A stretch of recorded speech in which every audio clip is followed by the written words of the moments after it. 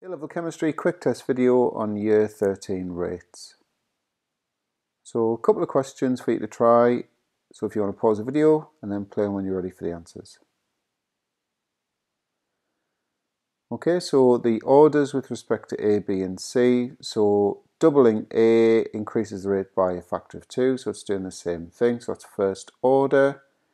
B has no effect on the rate, so 0 order for B. Halving the concentration of C decreases the rate to half its original value, so that's doing the same thing just like A did, so that's first order as well.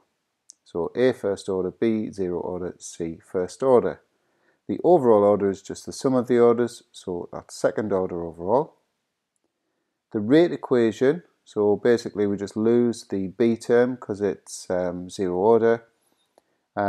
You don't need the multiplied sign, and you can just put the square brackets side by side, and I haven't bothered with the power ones, but you could put them in if you wanted to. The unit of the rate constant K, so we rearrange the rate equation for K, so it becomes that, and then we put the units in for the terms, so there we have the units there, and then we can cancel top and bottom moles per decimeter cubed, so and then we take the denominator up to the top, flip the signs of the powers, we get that.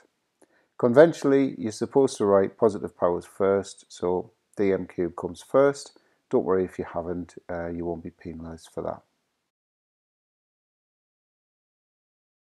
Second question about J and D. So the concentrations of J and D are both trebled. What's going to happen to the rate?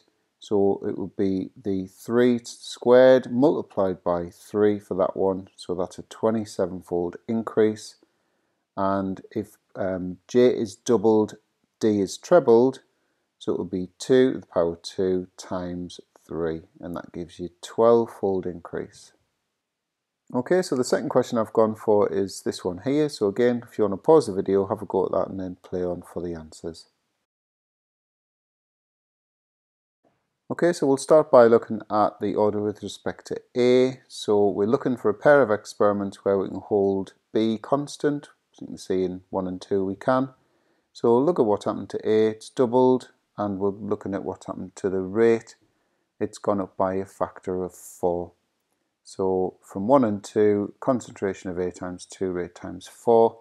That's a second order reaction with respect to A. So for B now, we're looking for 2 experiments where A is constant. You can see in 1 and 3, it's kept at 0.01. So what's happening to B? It's gone up by a factor of 1.5.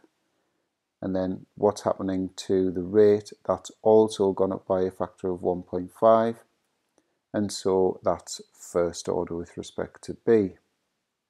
So we can write the rate equation now. So rate equals K, concentration of A squared multiplied by concentration of B.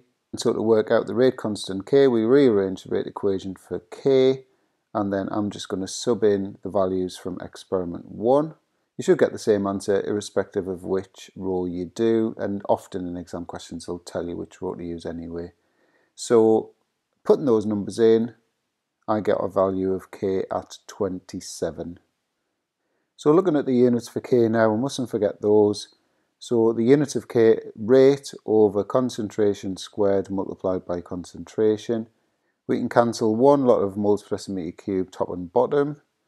And then we need to bring the bracket up to the top, but remember we need to flip the signs of the power. So we end up with that. Remember, positive powers should come first, but you're not penalised if you don't.